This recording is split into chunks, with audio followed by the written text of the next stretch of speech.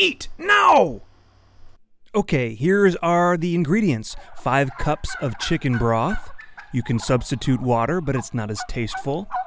The giblets, which are the turkey neck, heart, and gizzard found inside a turkey. A half an onion, chopped.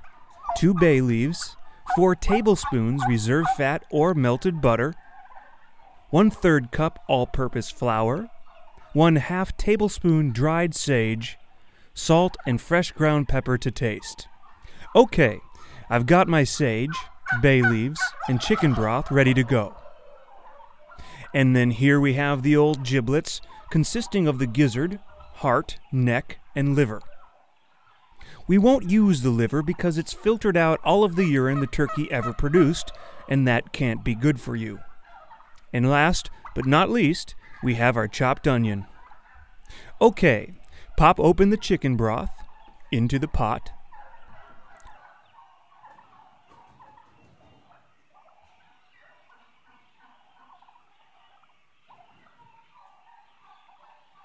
Then a cup of water, neck, gizzard, and heart,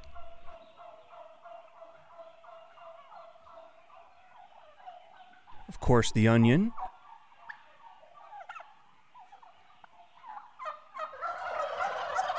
two bay leaves. These little buggers won't come out of here.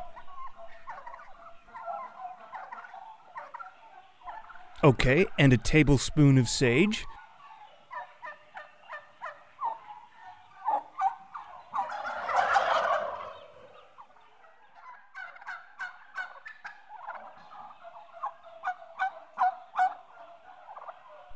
Here it is, all in a pile of sorts.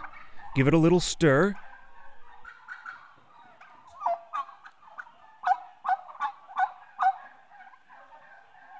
And now we'll turn it to medium heat. Okay, drop the lid and bring it to a simmer.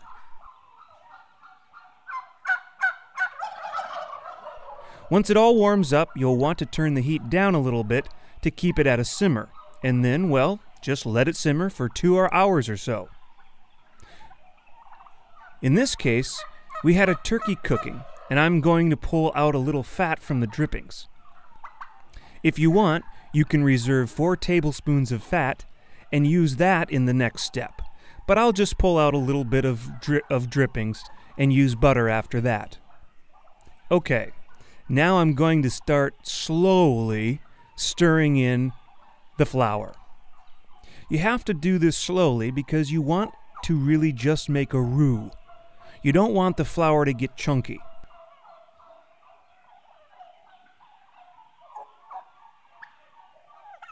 I add a bit more drippings and some more butter and just keep working it together. I've pulled it off the heat because you don't want it to start burning.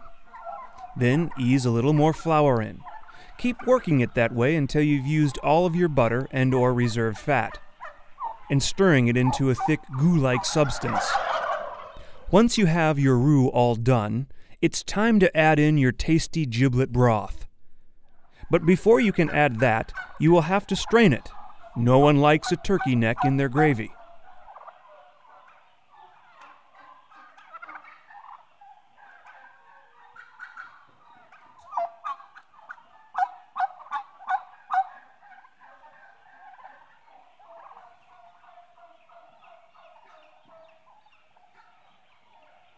There we go, nice, clean giblet broth. Now we add giblet broth into the roux and keep working it with the whisk. You'll want to add it slow so you can keep working that roux into the broth. Otherwise, it can collect at the bottom, leaving you thin broth on top and goo on the bottom.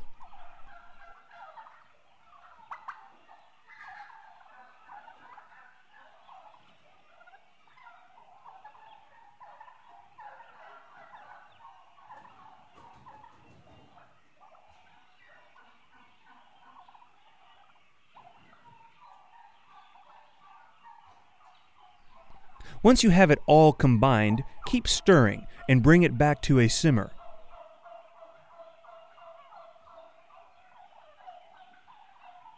If it seems a bit thin at this point, that's okay.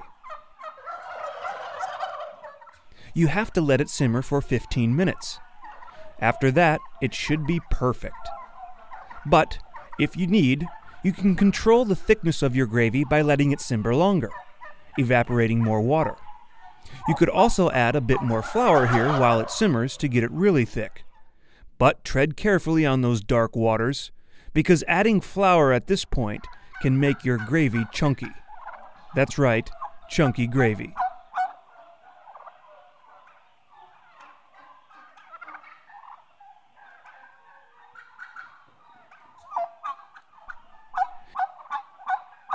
If you followed these directions, you should get golden gravy.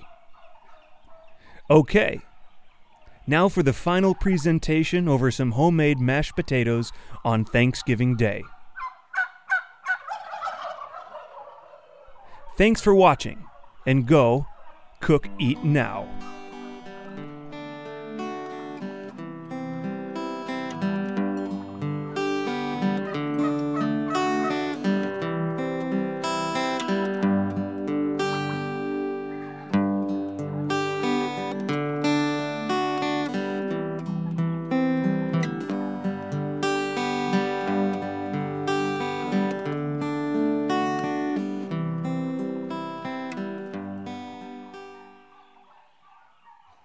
Happy Thanksgiving! Happy Thanksgiving!